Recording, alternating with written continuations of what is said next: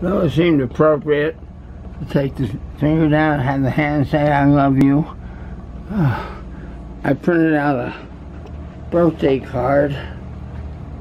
This was one that Bernadette sent to Uncle Mike. I sent the Hensons. I decided I'd give Michael those hard glasses. I think he liked them. My wonderful husband, Michael Jodowski. Of course, I put it on upside down. Oh, God. This is my favorite card of all times. Oh, I'm going to ruin it.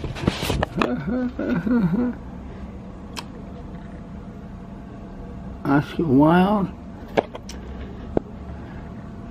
Walt Whitman, Oscar Wilde, Sappho, Alexander the Great, Gertrude Stein, Cole Porter, Radcliffe Hall, Socrates, Leonardo da Vinci, Colette Valentino, George Sand, Tchaikovsky, and me.